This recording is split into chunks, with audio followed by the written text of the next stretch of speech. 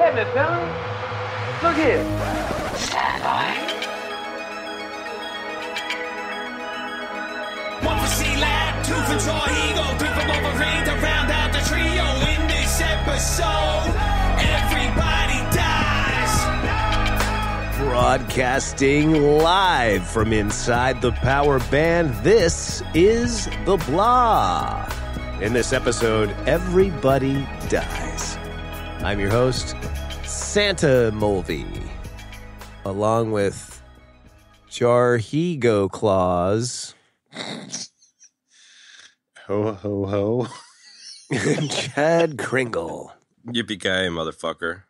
I'm so not in a Christmas mood at all. Well, that's good, because it ain't Christmas. Well, at the time of this recording, it's not. But No, it's Brucemas, you dumb fuck. That's a death. All right, sorry. I'm not in a Christmas mood, but I am in a Brucemas mood. There you go. Welcome to the show, folks, and Merry Brucemas to all. And to all, a barefoot Bruno. I could totally go for a barefoot Bruno. Definitely. I need a barefoot Bruno. Hey, big fellas, look here. It's wet, and it's dry, and it's Seagram's. No, it's wet and it's dry. Ma. Seagram's golden wine coolers. Seagrams. Golden wine coolers. Wet and it's dry. Ma.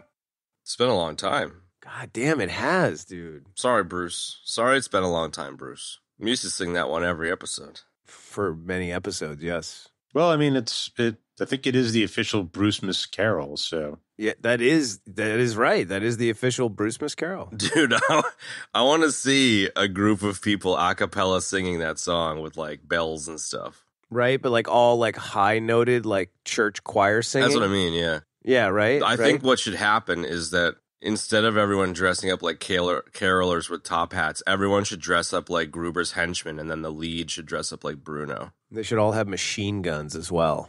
Yeah, and they go door to door singing this song a cappella, and the poor bastard who's Bruno has got no shoes on walking around in the snow. And then at the end of it, somebody dressed like Gruber should fall off the top of the house, and everybody should like catch him like he's crowd surfing, and then be like, "Hey, Merry Brucemas!" Right? Merry like Brucemas. Seagram's golden wine cooler. Seagram's golden wine cooler. It's wet and it's dry.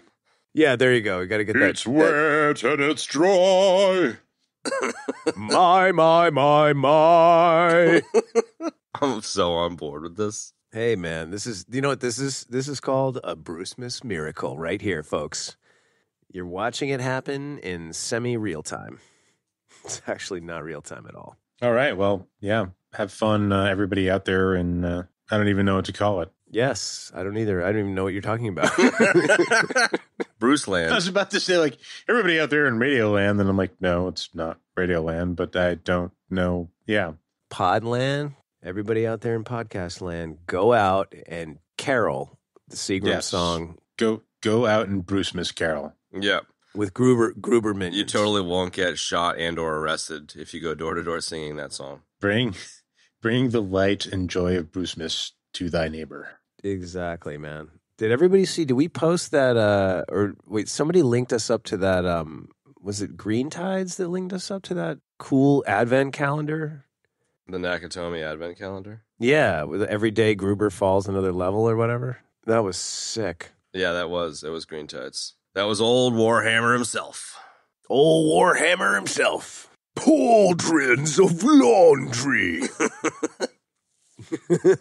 I'm grabbing a beer with him in the next couple of weeks again. Ah, dude. Well, I'm going to grab a beer with Jarhigo, so there. Well, there.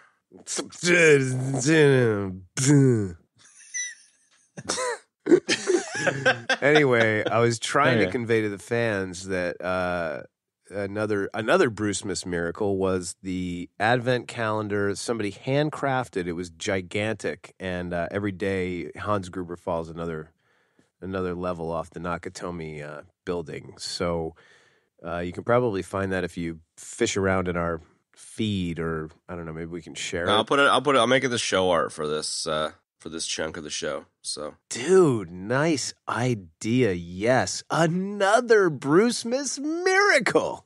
if you have a podcast player that shows art like Overcast or what do you do? Pocket Cast? I do Pocket Yeah, Cast. Pocket Cast on Android or Overcast on iOS. They're both free, I believe. He also does Pocket Pool. Yeah. And they show art when people put art in chapters. Wait, isn't Pocket Cast available on iOS? You were the one that recommended it to me. It is, yeah. Yeah. I would recommend Overcast, however, but Pocket Cast is also perfectly Oh, fine. All right. Well, perhaps I'll check out Overcast as well. Not on Android, you won't. Oh, sorry. That's why I recommend it too. Made by an Apple snob. Yes, made by an Apple snob, uncompatible. I would like to take all of Apple and put it inside a Tesla, who also makes shit that is uncompatible with everything else, and drive it on fire off a cliff. Or you could just self-drive it into the back of a truck. Boom, even better. I don't have to do shit. All right, well, Brucemas vitriol aside. So here's the real Brucemas miracle, folks. What happens when you take Phil Hartman, the mom from Great Outdoors, Quark, Kit from Knight Rider, John Larroquette, Bruno Willis, and Kim, I don't know why they named her Nadia Basinger, and you throw them all into a punch bowl? What do you get? Another Brucemas miracle. That's right. I'm talking about the 1987 possible classic. I don't know. Hollywood debut of Bruce Willis. Blind Date, the debut of Bruno Willis. Maybe he did Seagram's commercials first, but this is his film debut. So we're talking about Blind Date tonight, starring all those people, and I feel like I'm forgetting somebody major in there. Wilford Brimley. No, Brimley's not in it. He played the dog. He should be. He should be in it. Brimley as the dog? Mhm. That'd be great. Arf. Arf, arf, arf. Arf, arf, arf. My high level on this movie is that I'm so glad, Benny, that you said that I should think of it like a long, extended Seagram's Golden Wine Cooler commercial because it made it so much more enjoyable. Yeah. Yes. Yes. Oh, you I know must- who I forgot, man. What? Rambo, the dog? Yeah, Rambo, played by Wilford Brimley. There you go. No. The person I forgot was, what's his face? The douchey guy from Crocodile Dundee, man. Mark Bloom. The douchey, yeah, Blum. The newspaper douchey guy. Don't you mean that you forgot George Coe playing General Scott Watson and Remo Williams? Oh, man, that's right. Freaking Woodhouse. Totally, man. That's who I forgot. Crocodile Dundee douchey and Woodhouse. Can I just start over? Can we just start the Go podcast? ahead. Can we start the show over? We should make a podcast, guys. No, I don't mean the episode. I mean the whole show. Let's make a podcast Yes. just out of the intro. Okay. So anyway, in the punch bowl, you got Woodhouse from Archer, you got douchey from Crocodile Dundee, and all those other people, dude. Dude, got it. Got it. Shut up. Seagram's Golden Wine Cooler, Benny. I'm with you on that one. Yeah. No worries. No, I think it's. I think it was important to sort of use that spoonful of honey to make this one palatable. Totally. I would have probably been a grumpy ass about it otherwise, but it was very, very silly, but in a 1987 delightful way. Yeah, I think it's of a different generation, really. Mm. It's very slapsticky, you know. I mean, it's a Blake Edwards movie, so you know, this is the guy that's most associated with probably Pink Panther movies, which are great, but slapsticky.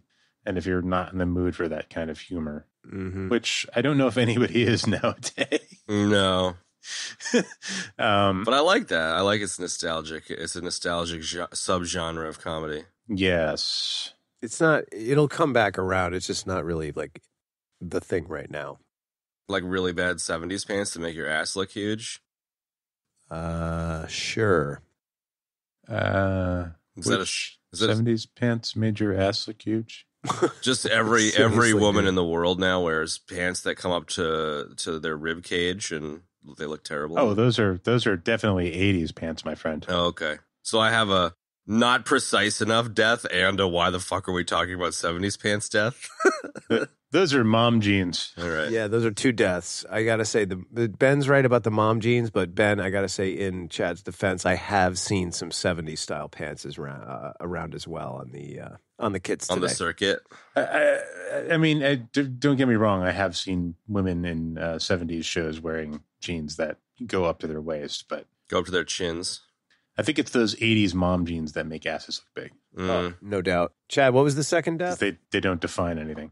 The first, why the fuck are we talking about fashion death? And you got the wrong decade, asshole, in fashion death. Yeah, Jesus Christ. Just unmake that portion of the just fucking nuke the whole thing from orbit. It's the only way to be safe. That's it. Boom, nice one. Benny gets a death. What's the word I'm The looking death for? bringer. No, I don't get anything because that just didn't exist.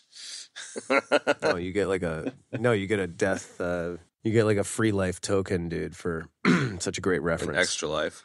Yeah, but not an extra life, like a point towards an extra life. Okay. I'm gonna shut up. Okay, that sounds good. How many points? How many points granted by the all powerful Wolverine does it take to get an extra life? A 1, a 2, a 3. 3. Nice, bro. Mr. Owl. How many licks does it take? I remember distinctly you getting one of the earliest deaths in the show. It's probably like episode 3 where you kept counting, Kev, and I yelled at you for not remembering the commercial properly. I've had a couple of like in 10 seconds into the show deaths. That was one of them. Yeah. A 1, a 2, a 3, a 4. It's like, all right, Count Stop Chocula. it. No, stop. Oh, dude, you just ruined it. A Stop. 29.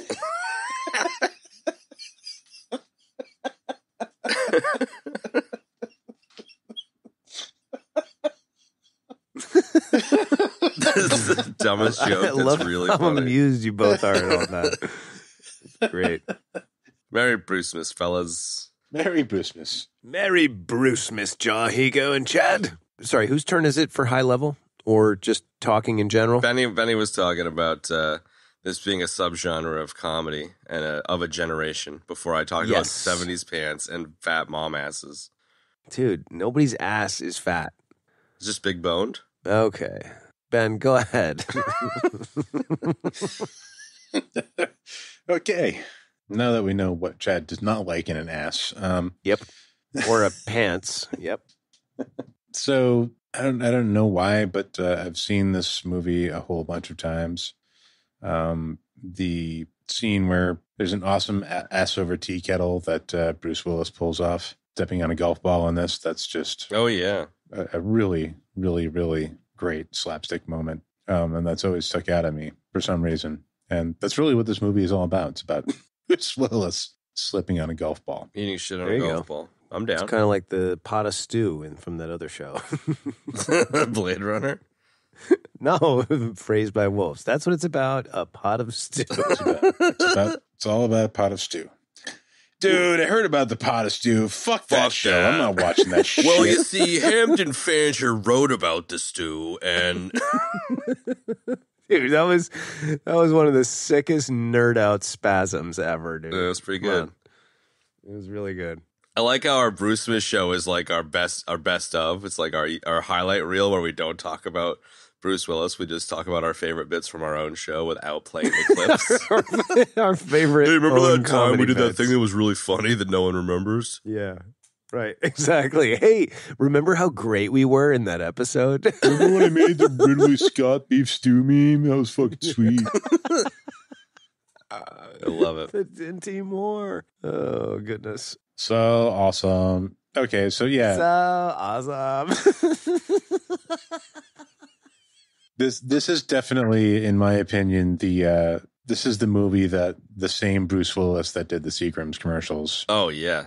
did. Like this is that Bruce Willis. Like Like, what do you mean by that, Benny? he just came straight off the porch, put on a suit and tie, and tried to be Yes. tried to climb the corporate ladder, and he was not very good at it. And then he met Kim Basinger, and Met a crazy chick. his life just went to pot, really. Totally. I mean, hot.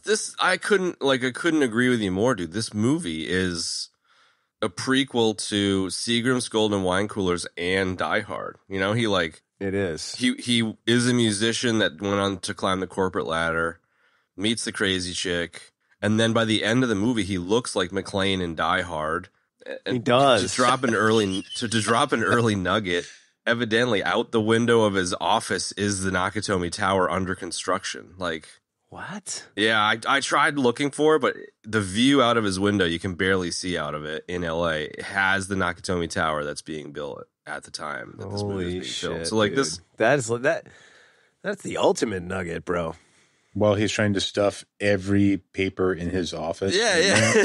Just like folds up dot matrix printer paper and sticks it in his briefcase. Yeah. It was just, Dot Matrix. Nice name drop. Yes. Wonderful. Yeah, totally. I mean, this is just like the most Bruce Willis-y movie in the world. This movie gave birth to Bruce Willis, the Hollywood star. It did. It's proto Bruce at its best. Yes. Proto Bruno. Original continuity proto Bruce. Yeah, and he's good in it too, man.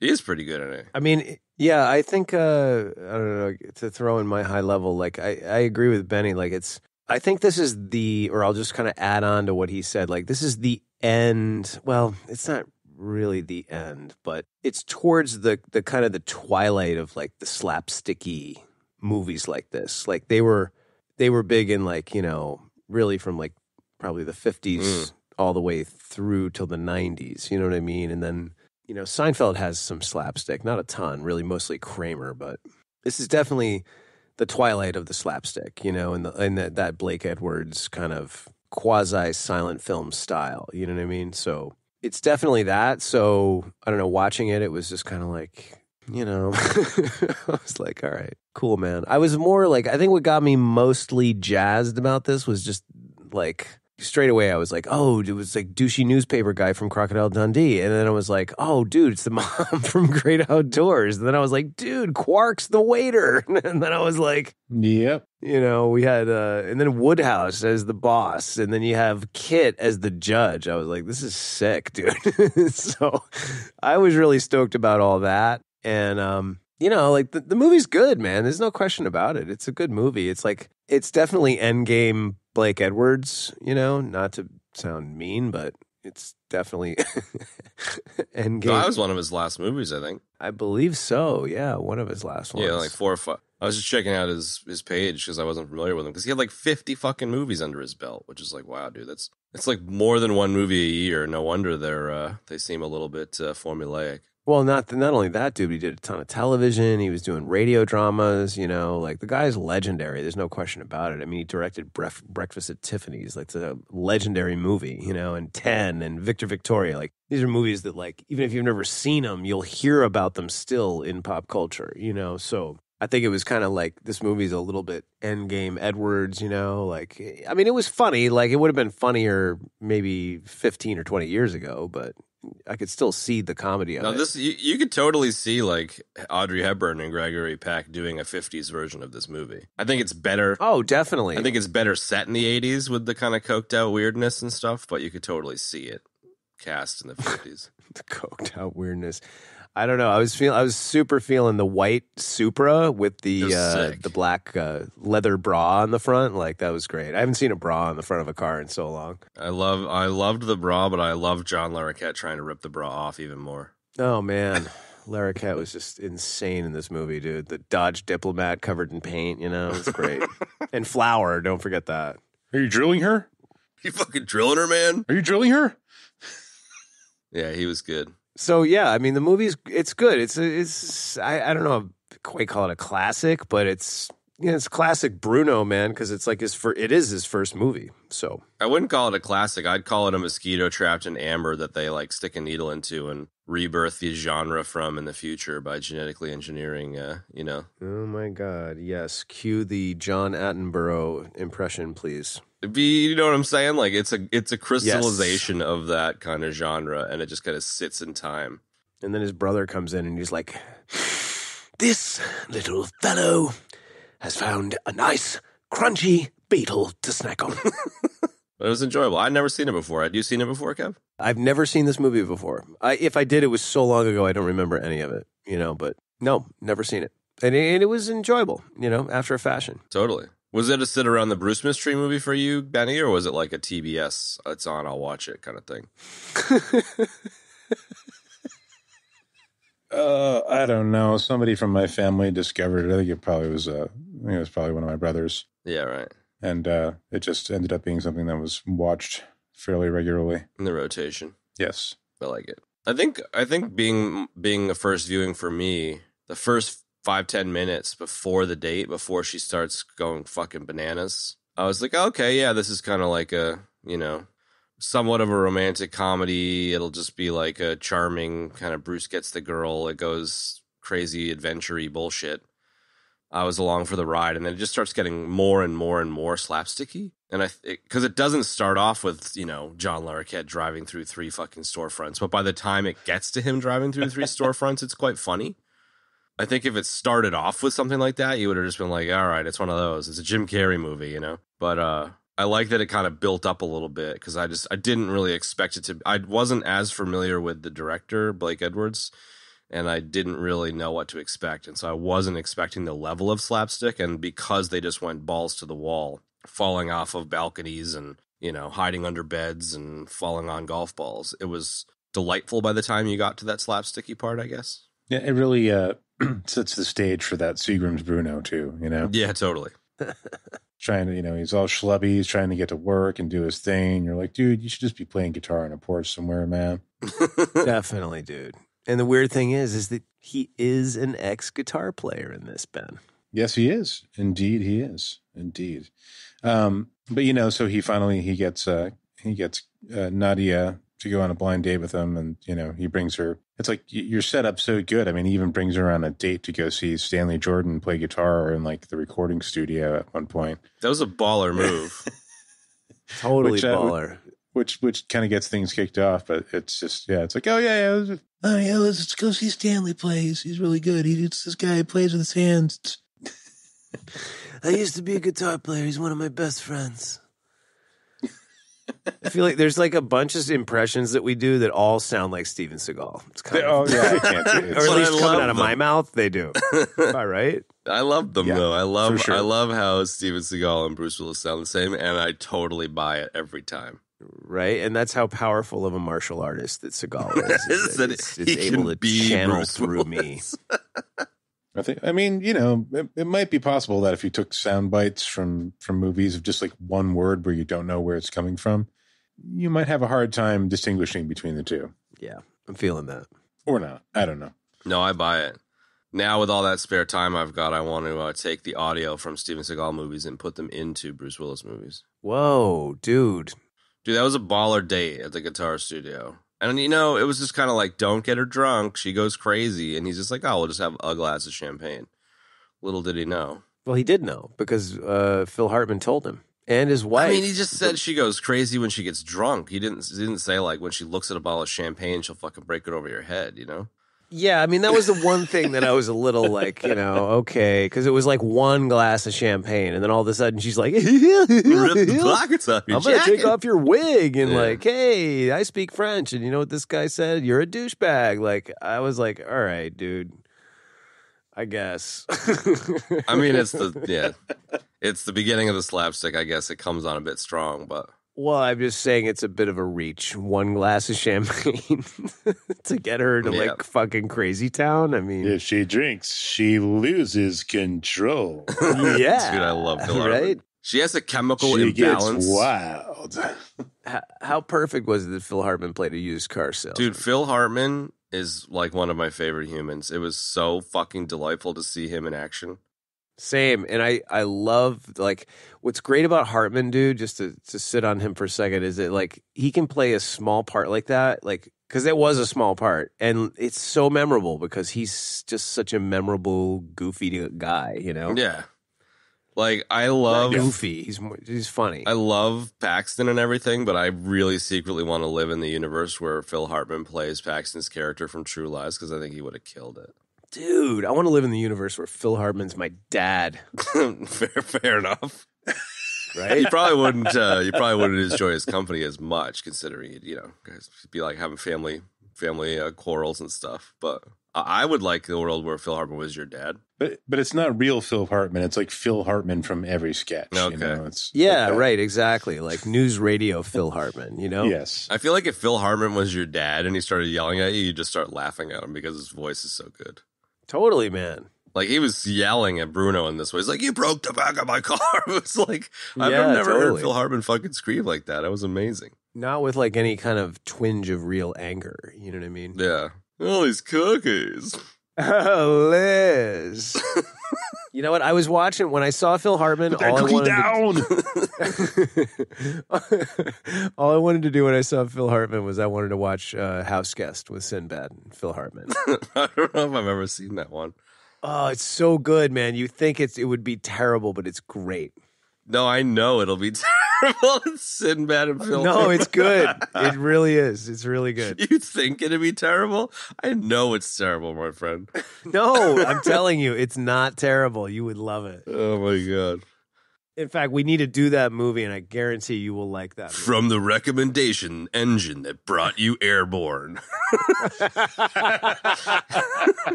No, it's great. No, it's totally great. Oh, Chad, this movie is so good. You love it. Ugh. Put that movie down. No! Phil fucking Hartman, dude. Love Come on, him. dude. House Guest. I'm telling you. Let's put it out to the fans. Folks, should we do House Guest with Sinbad and Phil Hartman? Let us know. I'll give it a whirl, man. I will give it a whirl. I know you're down, Benny. Whatever. Yeah, Phil Hartman. Awesome. Well, where do we go now? We should mention the crazy art show with the The rip off of H.R. Giger. Yes. Giger-esque, yeah. Dude, totally. That's where we get the first taste of crazy Larroquette. Yes. Yeah, and he punches the Giger sculpture. I thought that was really funny just because it was like, hey, you guys know that weird alien painting guy shit? Can we hire somebody to come and rip that off? Seriously, man. Just put them all over the wall. What is up with that? Total fucking Giger ripoff. But in the fabled legendary IMDb trivia section, it said that was a legit artist. I was like, I don't know about that, dude.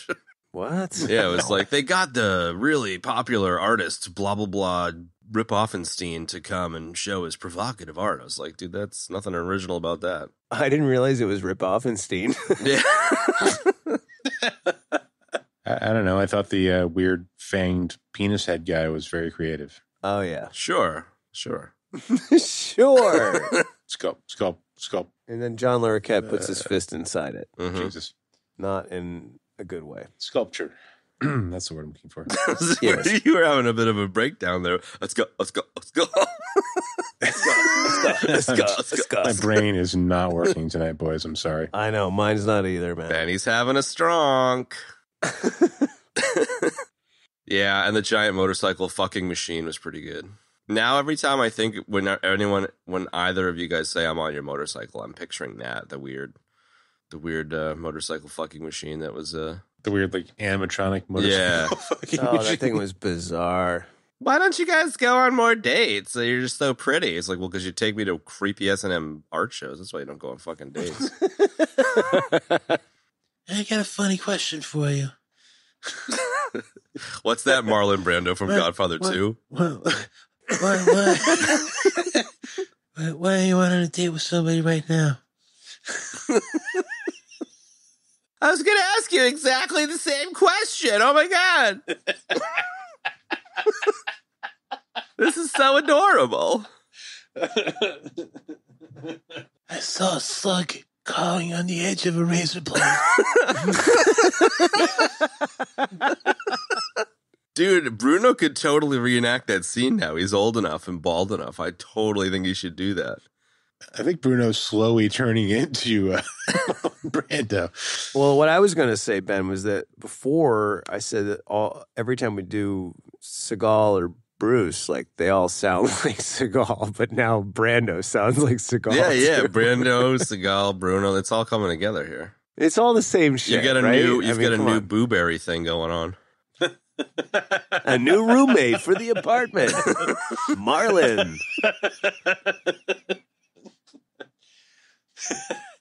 Marlon Brando, is that you? I think I swallowed a bug. So before Brando came into this episode, I was about to say that I really enjoyed watching this movie, but at the same time, like Nadia was so fucking batshit crazy. Yeah, really, it's man. the most implausible thing in the world that those two dudes would be fighting over by the end of this movie. I was just like, we've all been on one of those types of dates or like met one of those girls, I would imagine, and it's just like, get the fuck out of my life now and never come back. Hey, let me explain to you what zero chemistry looks like. This date right here. This is it. In real time. I love how he turns by the end of it and starts embarrassing her at that other party. And she's all like, don't do it. And he's like, just like, fuck you. I'll do whatever the fuck I want. Bruh. Brucemas, everybody. Merry Brucemas. Merry Brucemas. Merry Brucemas, folks. Hope everybody's curled up with a barefoot Bruno underneath the Brucemas pole or whatever. It's a giant, wasn't it a giant Nakatomi tower that you got to put in your... Sorry, underneath the Nakatomi Tower? Yeah. No, I think it's a computer monitor taped to an office chair. Oh, that's right. I think it was, too. Ooh, that's right. That's even better. Dude, I totally want to do that. It'd be a pretty easy thing to put together every year. Hey, I got you guys some snazzy digital watches this year. Word. So where are we here? Crazy chick. You guys, there's got to be more that you guys got on Crazy Girl. Well, I was just going to say that, yeah, well, agreeing that, yes, she is in fact batshit insane. And like, I don't know, like, maybe it's because it's so slapsticky and it's 2021. Like, I was just like, oh, my goodness. It was just a little crazy, man, you know, like taking off the Japanese wife's hair and, you know, I mean, it just goes to crazy town so quick, you know, and she's just bonkers, dude. Mm-hmm. And then it's just, you know, I mean, it's semi-formulaic, or like we know the formula now. It's just like one calamity after the other, and then he, you know, flips the thing on its head, and he goes all Frank Grimes on her, and he just starts drinking like a fool and juggling pate balls and shit. Is that Frank Grimes from The Simpsons? No, when I'm just joking. He's such a cock. When he does his Frank Grimes moment. No, I know. I'm literally just poking the bear. Thank you. Thanks for that, man. I want to juggle pate balls now. Is that weird? Maybe. According to Bruno, you can't. So Yeah, that's true. So eat shit. Or pate, they kind of look the same. I really like I eat shit for breakfast. I really enjoyed the hi, Walt Davis, I'm a gynecologist. Hey, I'm a brain surgeon. That was that was the funniest part of that bit, I thought. I think when it comes down to it, Kim Basinger is better at playing like drunk crazy than Bruno is. Yeah, No probably doubt. because she wasn't acting, from what I understand. Oh, really? She just get hammered. Kim Basinger. Come on. Tell me about Kim Basinger. What did you think of Kim Basinger in this movie, Kev? On a serious note, like I still cannot figure out why her name was Nadia. That just didn't fit at all. Like, all right, she's Cajun or whatever, or Cajun rooted or from Louisiana or whatever the hell. She's from Baton Rouge. All right, she's from Baton Rouge. And her name's Nadia, which bugged me the entire movie. Like, you know, it's one of my stupid things. Grapes of Kev. All right, Grapes of Kev. Nadia. All right, yeah, it was a gripe of Kev. There, I admit it. All right? All right. It bugged me the entire movie. Okay. And so I couldn't figure out why her name was Nadia. It just didn't fit, and it was weird. Mm-hmm. And I don't know. That's all I have to say about that. That's all I got to say about that. Cool. All right. Over to you, Charhigo. Other than the name Nadia, Over to Jar. what did you think of Kim Basinger? I thought she played crazy great. Holy shit. I thought she did drunk crazy pretty good. Oh, no doubt. It wasn't like over the top, you know. It was It was just right. yeah. It was Goldilocks, She Quaker was Oats, fucking just Goldilocks right. porridge, all right? Just right. Wait, what? I don't get the Goldilocks reference. It was just right. Just right, It wasn't Kev. too hot, wasn't Okay. too cold. It was just right. Okay. The bed was just the right size. The porridge was just the right temperature. Wait. What are you guys? What's this? Wait, what? Who is this? Who is this Goldilocks you speak of? At work, we had a customer, and the last name was Butt. And I just, when the name got thrown up at the morning meeting, all I did was I went like this. But.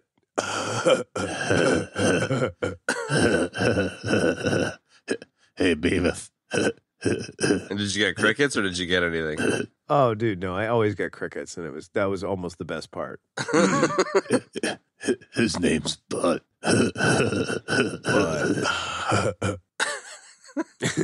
I can totally picture you in the police station just making a complete ass of yourself before getting yelled at by the Sarge, and nobody laughs at your joke. I can completely see this scene happening.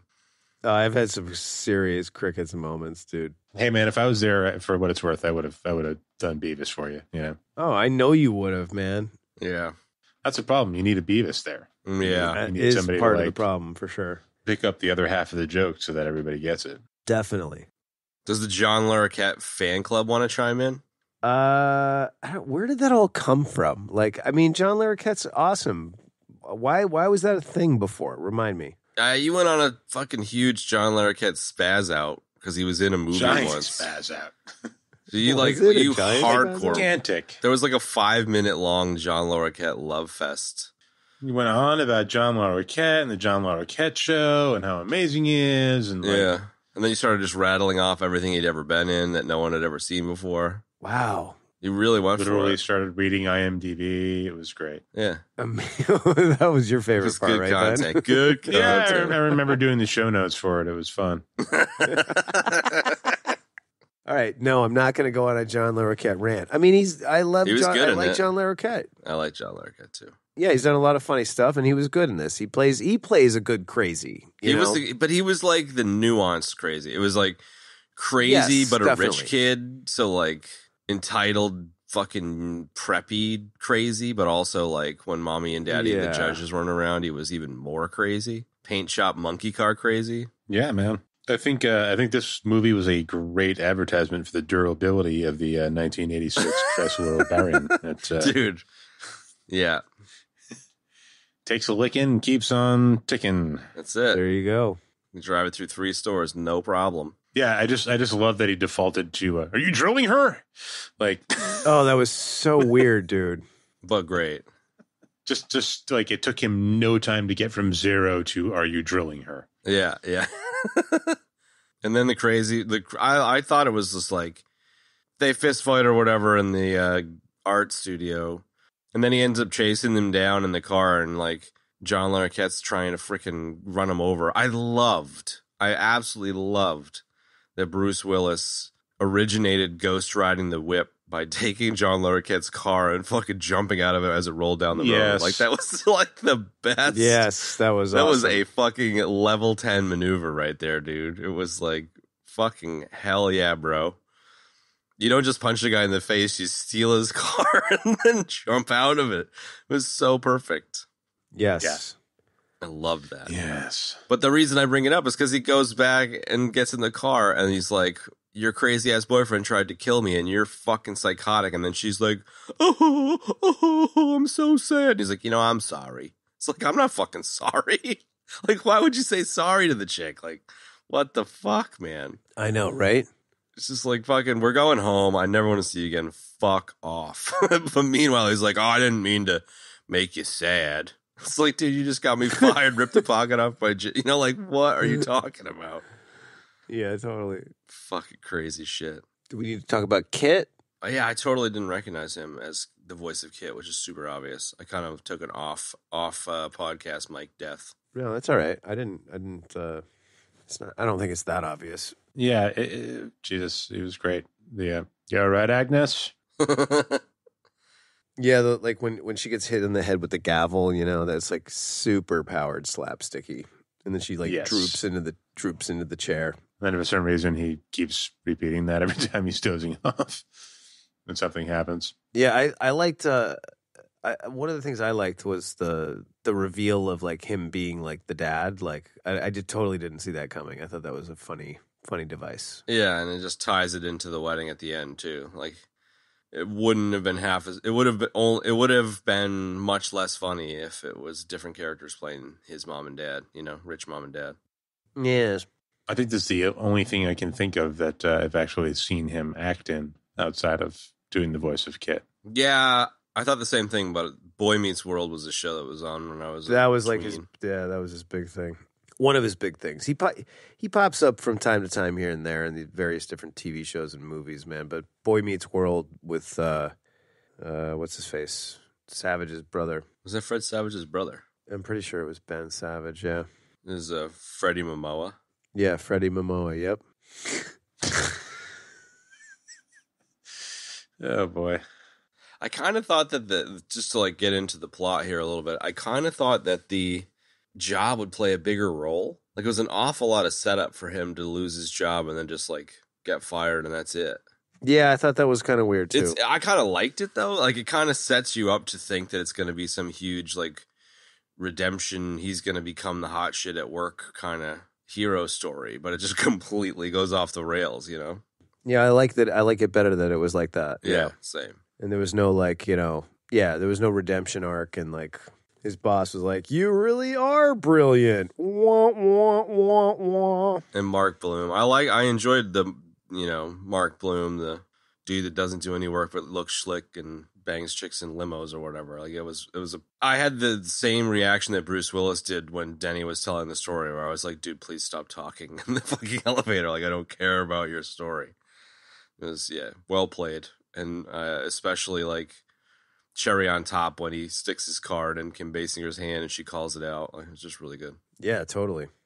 Just the whole trope of like, the dude that's like staying up late to try and get the job done and showing up late and like, disheveled, getting the shit end of the stick while the guy that doesn't really fucking do anything but manages to show up looking good and on time, like reaps all the benefits, Yeah. Gotta be more like Denny. Look at Denny here saying, "It's Armani, sir." Definitely wound up in a situation like that. Oh, no before. doubt. So like literally that's all that matters. Like, oh, okay. Well, I'm going to stop trying to do anything here and just make sure I get to work on time and, tuck in my shirt and fucking comb my hair. Okay, great. Cool. I find a lot of times with these tropes, it's like they're tropes for a reason and they really hit the nail on the head with a lot of real world stuff. And, they tend to dial it up to 11 in the movies and then the person gets their comeuppance and you're like, yeah, fuck you, Mark, yes. Mark from accounting, you dick. You secretly get your like little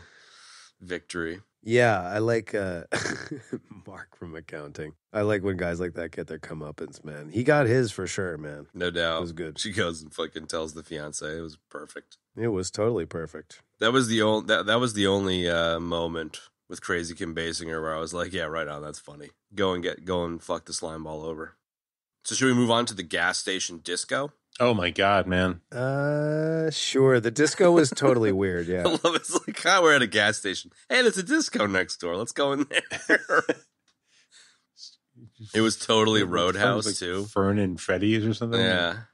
Yeah, it was a bit Roadhouse. And the really badly choreographed fight sequence inside, which I wanted Swayze to pop out with his fucking mullet perm. Dude, Dalton and, fucking Sam Elliott. They would have totally done it. And the money dude in the white jacket was the dad from Parker Lewis Can't Lose. Also brother of the guy that played the soldier in Rambo. I started laughing so hard when I saw it because I was like, oh, I cannot wait to tell Chad this and just listen to him not care. You're dealing with an expert in IMDb.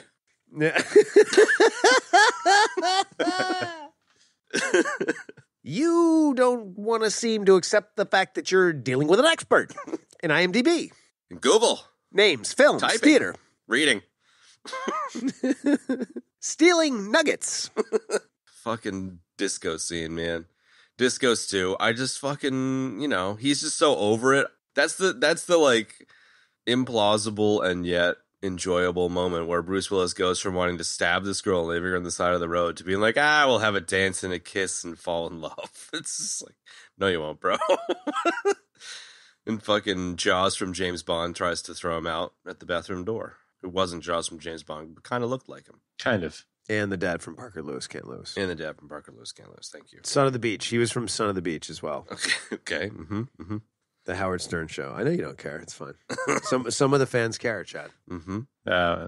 We have to just briefly mention the wonderfully cheesy music of Billy Vera and the Beaters. Oh, no doubt, man. Yeah, dude, totally. From the bar. Also, the fact that the saxophone player literally looked like a live action version of Murderface in Death Clock. Dude, right? He was like a yacht rock murder face. He was a yacht rock murder face, definitely. Wow, that's amazing. He totally did. Feeling that, bro. We need him to play Murderface in a live action remake that is bound to end up on Netflix. Oh, a live action version or movie that we're gonna make about us. Metalocalypse. In this show, yeah. Yeah. Wait, we're gonna make a live action. Because we're not live action right now. Clearly, we're not animated characters. We're animated, like voiced by voice actors. We're like the gorillas. That's right. We are. That's what people don't realize. That's the brilliance of this show. Is that we're played by voice actors. I love it. It's completely scripted. Every terrible joke that goes nowhere is on purpose. Terrible joke, every horrible reference, every mention of John Larroquette, every ejection, scripted. That's the Shyamalan twist here, everybody. Wanted to bring it to you on this second annual Brucemas special. Dude, I love that he's a real life murder face. I enjoyed the shit out of that band. And that's very Roadhouse too, man. Have the actual band play. Oh, definitely, man. Yes. When was Roadhouse again? You should know this by heart, Kev. 87, man. So it's the same year. Same year. I think so, yeah. Wow. I think these movies exist in the same universe. I think they do too, man. One takes place in bumfuck Idaho, and the other one's in California. No, it's not. It's Jasper, Missouri, dude. Come on. Oh, sorry. Yeah, next to bumfuck Idaho. Next, you know they're getting a Walgreens. J.C. Penney is coming here because of me. So where does bow-tied Jaws guy fall in on the in the pantheon of legendary bouncers? You could probably take the chubby guy from Roadhouse, I bet. He's like one of those guys that worked with Wade Garrett. Yeah. Like in, one of the various bars. Dude, yeah. Definitely him and Wade Garrett came up in the same, right? At the same bar in like Toledo or something. The same class. Like they both went their separate ways. Yeah, so like if he rolled in with Wade Garrett, like he'd be like a guy that like taught Dalton a couple of things here or there. Yeah. You know, mijo, that reminds me of the time that old Johnny bow-tied Jaws packed his bags and went to Los Angeles. Los Angeles. Yep. That's right. He's going to go make it big out in one of the clubs out there next to a petrol station.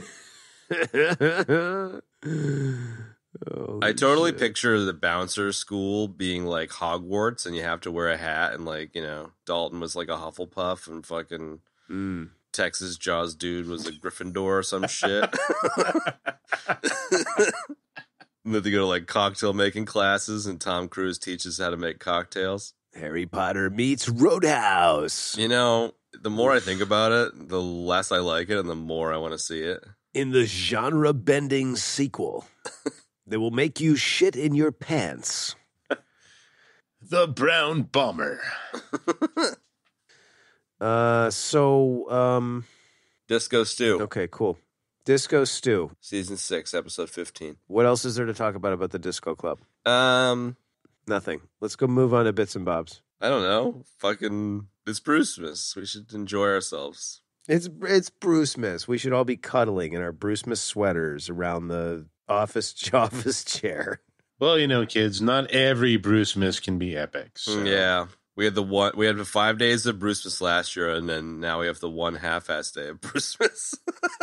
This is not a half-ass day. This is not a half-ass Brucemas. This is full bore, dude. Full throttle, nitrous injected Brucemas. Total nitrous, man. Total nitrous. All right, next item on the blind date list. Go.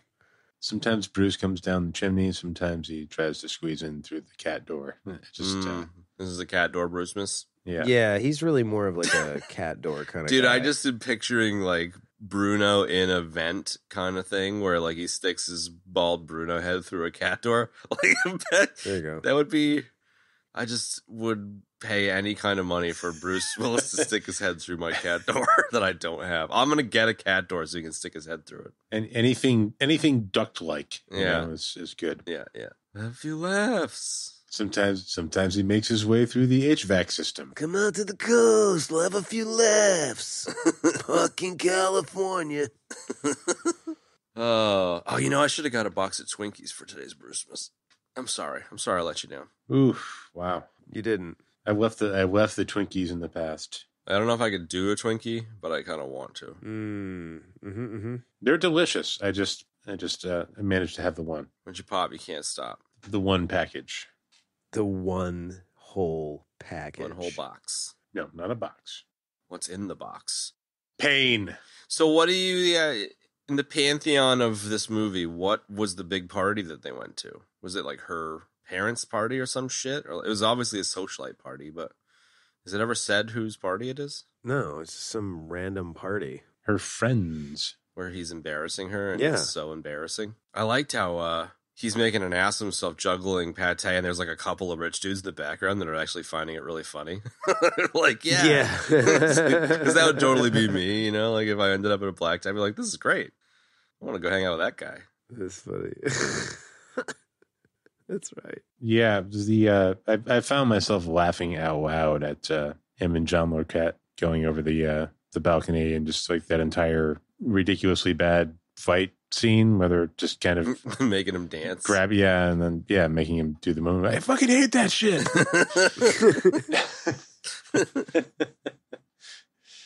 For some reason, all of that whole fight sequence just tickled my funny bone. No doubt. On this last watching. No doubt. And the cops come in and Bruno's in trouble. It's the same with the cops with the girl gang that were going to cut his balls off or whatever. Yeah, what was up with that? Yeah, what was What was up with the girl gang, and what was up with the fucking house? That whole sequence of events was just bizarre. He brings her to the middle of nowhere. They tow the house away before they can get up to it. And then he turns around and his fucking Nissan has been like scrapped. Yeah. The house going away by the construction worker. Like, now that I know that the dude was the writer for the Pink Panther, that makes way more sense. But at the time, I was just like, what the fuck? It's about the whole sequence of the house getting towed away and then him turning around and his car being parted out. And then getting stuck up by a girl gang. And then trying to like rat them out to the cops and having to do a sobriety check with Kim Basinger doing her like miming him the entire time, essentially, which was pretty funny. The pool sequence, as they're jumping into it, there's the most fabulous like electro tom drum sequence that's going on. Like the whole piece of music is basically like, like those octagon like electronic drums. Like Phil Collins is there. Yes, it was totally Phil Collins. Yeah. Just giving the electric tom performance of a lifetime. Yeah. Yeah. I'm totally with you. I hate to bring it all the way back to the beginning of the movie, but something was nagging me about the French waiter, and I did not realize that it was Quark. Oh, man. Yeah, same. I was like, I know this guy. I know that guy. The hell is that guy? He's so Quark when he's not even Quark. You know what I mean? He is. Unfortunately, because that's what he's most famous for, I guess. But it's a great role, man. I mean, it's a pantheon role, bro. But I don't know, whatever. He's great no matter what, dude. He's played little bit parts in a bunch of stuff. Yeah, I mean, I'm looking at him now. I'm like, oh, of course. But something was nagging me through that entire thing, and I couldn't put my finger on it. And now, of course. No, he's perfect for a movie like this, too, man. This snooty French waiter, trained in Paris. I thought you were talking about the other dude, the maitre d', because he's in a bunch of shit, too. No, that dude's been in a bunch of stuff, too, man. Yes. He played Babu Bhatt on Seinfeld. That's that's where I know him from. Right? That's where you know him from. Very, very bad, man. Yeah, totally. Right? But ironically enough, Armin Shimmerman, Quark, was also on Seinfeld. He played Stan the Caddy. There you go. Oh, wow. Yeah, looking at the picture of Quark is just, that would have been a rough, would have been cool to play Quark, but dude, you would have been sitting in that makeup chair for like 7 hours a day. It'd be the worst. He was, and he did. Crazy, man. Can you imagine if you only had to film one 2-minute scene That's in it. an episode, and you had to fucking do 13 hours of makeup just for that? Imagine if you asked Nadia to perform Umox. Yeah, there you go. Yeah, you played that well, dude. The douchey French waiter. I love how just they both were egging each other on and getting more and more mad. You mean Bruno and the waiter? All three of them, really, because Basinger was having a great time. All three of them, really, yeah. Translating and getting Bruno more mad, And the French guy was just getting so French about it. Yeah, I mean, Bruno was really on the periphery. Yeah, but he got souped by Nadia, man, because she kept blowing it up. Mm-hmm. That's what was good about it. I mean, there's a lot of great stuff that we kind of left on the table in the restaurant scene. There's a Christ, the character name. Right, yeah, Mr. Yakamoto. Once the wife leaves, there's a great scene where they're fawning over him, trying to console him, and just the look on that actor's face is priceless. With the cigarette, yeah. Priceless. And it's right before Nadia comes out of the bathroom and tries to hire a lawyer for his wife to divorce him or whatever. But yes, it's just there's just little bits in there in that whole scene that are really great. Yeah, definitely. In the pandemonium that ensues that entire exchange. Agreed. And that's totally a Pink Panther-y scene too, man. All the definitely, yes. Yes, very Pink Panther scene. Well, since we're jumping around, why don't we do bits and bobs? Yes, let's do that. Bruno's cleavage 3-pointer. Oh yeah, that was with the olive. That was dude. You'd get canceled in a heartbeat if you did that today. Yeah, the cleavage shot was funny, dude. Again, very slapsticky, very Pink Panther-y, very Blake Edwards. And we touched on it a little bit, but just the Larroquette versus Bruno throughout the whole movie was pretty great. Yeah, I mean, it was really tropey, the not paying attention and then crashing into the storefront, but it was good. The first time it happened, you're like, all right, that's silly. And then the second time it happened, I laughed. And then the third time I laughed even. I was just like, all right, the one example of telling the same joke over and over again, it keeps getting funnier. Yeah. I don't know. I found it a little I know this is a way out in left field slapstick comedy, but I don't know, the reveal of him being a lawyer, it was just I don't know. It's a little too. It was too much. Her being that wasted off one glass of champagne was too much. It was totally implausible. Even for a slapstick comedy movie, I was like, I don't know about that, dude. Okay. What?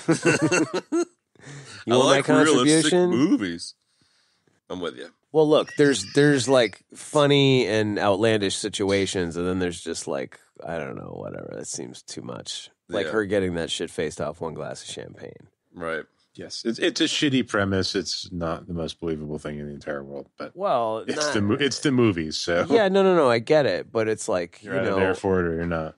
Fair enough, but at the same time, it's if she had 3 glasses of champagne, that I could get way more behind. But one is I don't know, it takes away from something. At the same time, I kind of like how she has a glass of champagne in the guitar place and then gets tipsy, walks into the restaurant, rips Bruce Willis's pocket off his jacket, starts acting like a fucking idiot, sits down at the table, and Bruno's like, a bottle of your finest champagne. It's dude, you don't need any more champagne. What are you doing? Totally.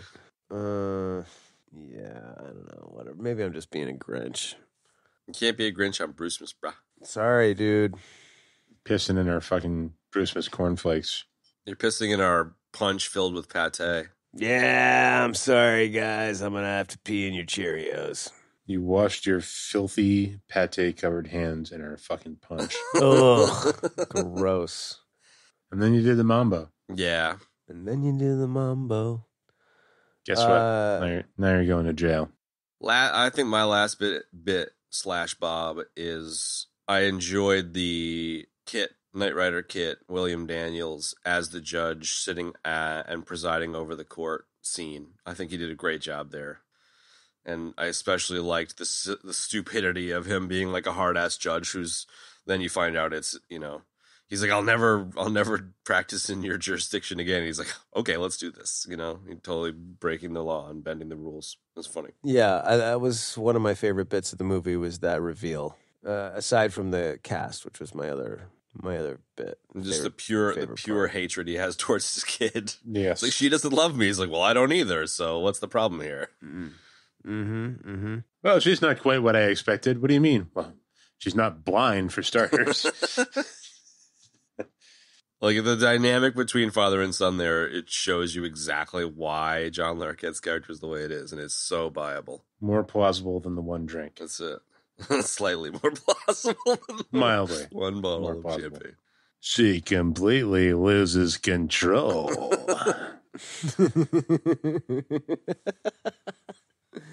She completely loses control. Well, I definitely think we can close out Bits and Bobs with just another shout out to Phil Hartman being the best guy in the world, best dude in the world. Yeah, totally, man. I'm with that, dude. R.I.P. Phil. You were the best. Nuggets test ratings. Okay, Nuggets. I don't. This isn't really a nugget. I mean, it's sort of a nugget, but George Coe, who plays Woodhouse from Archer, he was in another EBD film, and that would be Remo Williams. Yeah. The adventure begins. As the general or whatever? As the general of the 45-minute Statue of Liberty fight scene. The 45-minute hold on to a log. Yes. Army fight scene. Is it the Army fight scene or the Statue of Liberty fight scene? Statue of Liberty fight scene is like forever, dude. Word. Well, my only nugget was the Nakatomi Towers in this movie, which I think is kind of awesome. That is an awesome nugget, yes. And a nice sort of genetic connection between this movie and Die Hard. No doubt. What about, you have any nugs, Benoit? I know you don't usually, but every once in a while we get lucky. Not this time. I could read IMDb if you want. Do it. No, I think Chad and I do that enough. And by that, I mean me. We kind of mined all of the Bruno nuggets last year for the 5 days of Brucemas, to be fair. That's true. That's why this is so short. Deaths? Dude, there's like one recorded death. There's two. Let's make it 3 then. There's one recorded death because I was just like the whole show. No, I was not like that the whole show. All right, we had 3 deaths. We had the Bruce. My death was Brucemas, not Christmas, right in the beginning, which was pretty egregious. Then Chad, you had a double. Why are we talking about Pants death and the wrong decade asshole fashion death? Mm-hmm. Yep. And then shortly after that, when we lose the recording of deaths, is when you ejected from the show. You're such a tool. Ratings? Ratings. Okay. Benny, why don't you go, bro? Sure. No poetry. I'm going to say this is a 7. Yep. There might be a little bit of nostalgia at play there for me, but it's slapstick. It's kind of like comedy from a different era, or comedy from the end of an era. It's Bruno straight out of the Seagram's commercial. It's Bruno DNA, man. You gotta love it. And a host of colorful characters. Yes. And actors portraying them. Absolutely. And live action Murderface. Live action Murderface is totally a bonus point. That is a big bonus point for sure. This one's tough. I feel like because it's a first viewing for me, I think the lack of nostalgia is going to definitely not help. I totally buy that it's the end of a comedic genre kind of era. And just looking at the algo in the mid-4s, which is essentially a Kevin Ben 7, there are things like, Bananawe and Over the Top, Conan. All excellent films. Yeah, I mean, I kind of feel like those are all like so bad it's goods. I mean, Only the Strong's pretty shit, to be fair, but like I enjoyed watching this movie. I definitely get why it's beloved by some, and I definitely get why we're talking about it at Brucemas. So I'll say it's a 4.4.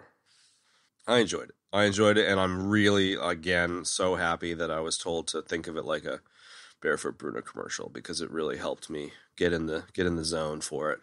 Definitely, dude. I agree with that part.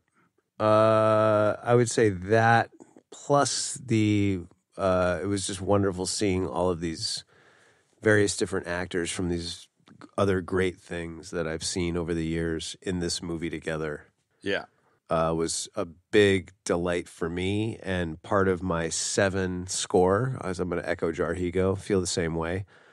No nostalgia, because I don't recall seeing this. I might have, but I don't remember it. But Again, similar to, kind of similar to I Love You to Death. Like, this, like you guys said it, like the slapstick is kind of like, we're not in an era of slapstick currently at the moment, but like I still can appreciate the brilliance of the film, or not the brilliance of it, but the quality of it and the quality of the writing and the comedy. So I think that's where my 7 comes from.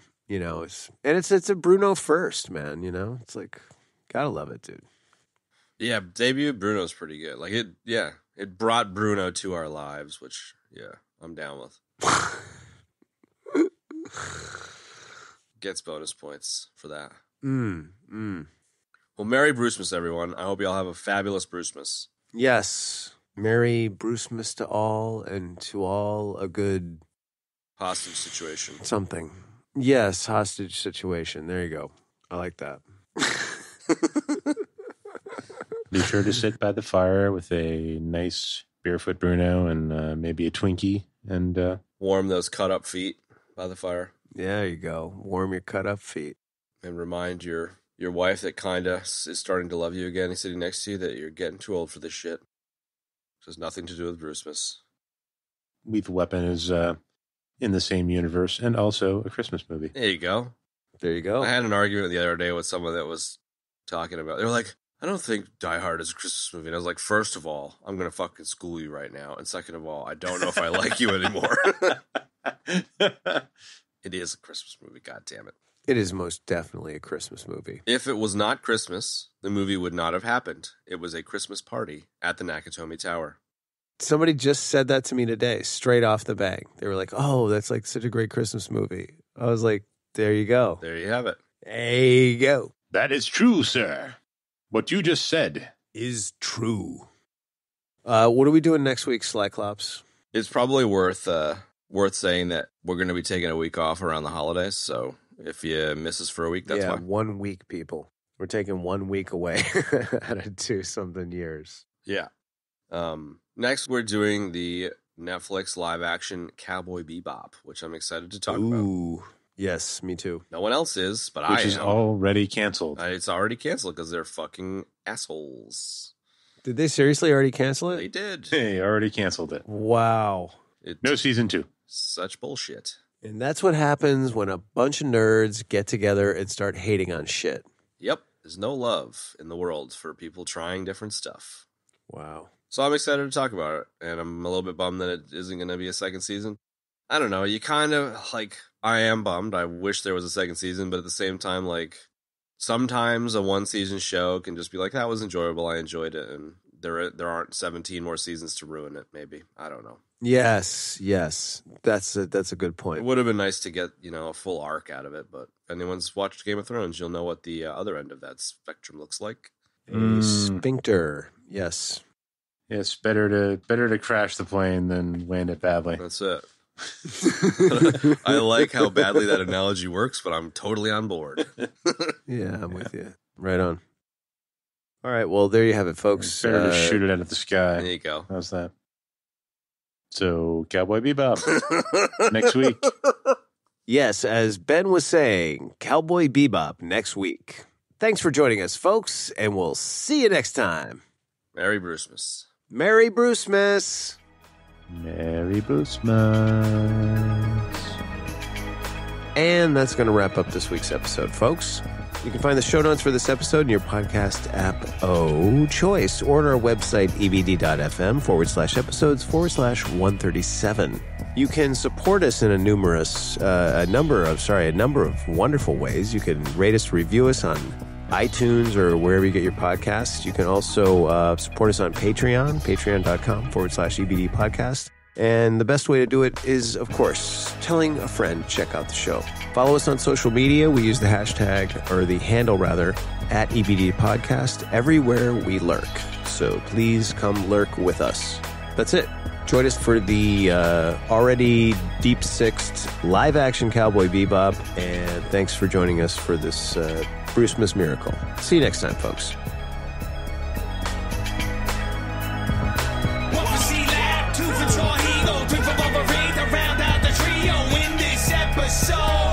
Everybody